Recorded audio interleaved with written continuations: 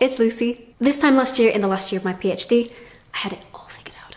I just found out I'd got a job. I just found out I got time on the mass spectrometer to analyse the last of my samples.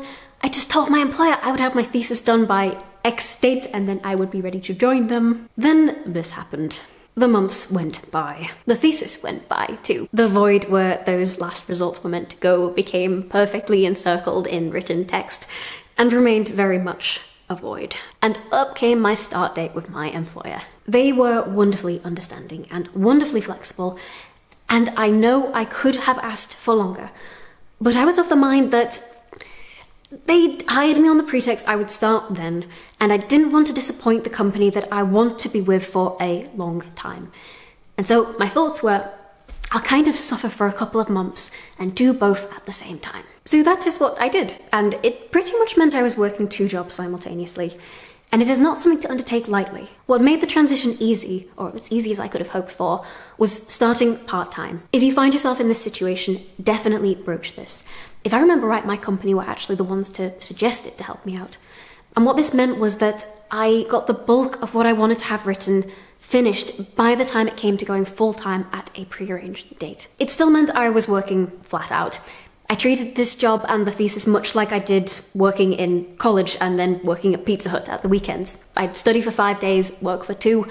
In this case, I would work for 3 days and then thesis for 4. Sounds relentless, sounds tough, but it's got to be done. Just get it done, get it done. The ratio then shifted when I went full-time, and suddenly it was only 2 days to work on the thesis, which was just not enough when I just wanted to be done with this thing so that I could move on with my new job and this new phase of my life. What do you do when you don't have enough time? You make time. And this was when I started writing my thesis at 5 in the morning. I've been getting up at 5 for years now, but always to do fun things like read books or write novels.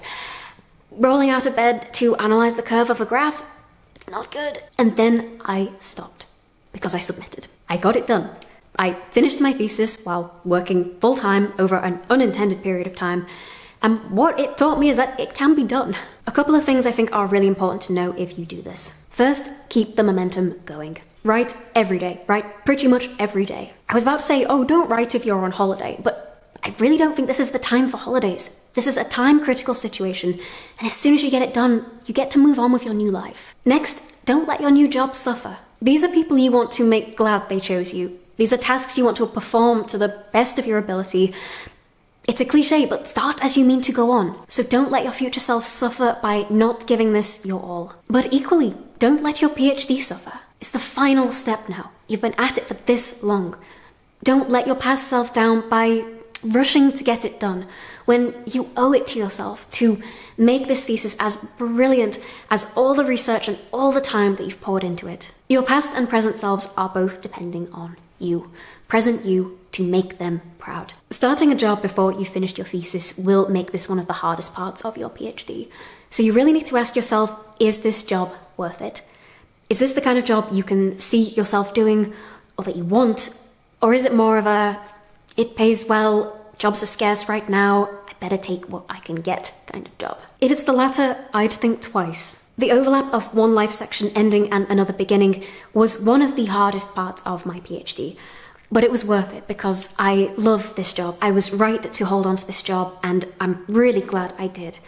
But it's extremely difficult and I think it is to be avoided unless absolutely necessary. One last thing to say if you do find yourself in this situation, it is a sign of something good. You're not facing the prospect of unemployment after your PhD, you're on the ball, you're already well underway with the next milestone in your life. Pat yourself on the back. You've got a job. Nice one. Thank you for watching, and if you're coming towards the end of your PhD and thinking about the next steps, I'll put a link in the box thing below to my playlist of post-PhD careersy stuff. My name is Lucy Kissick, I'm a PhD student at the University of Oxford, and I'm a chemist in the nuclear industry, and take care.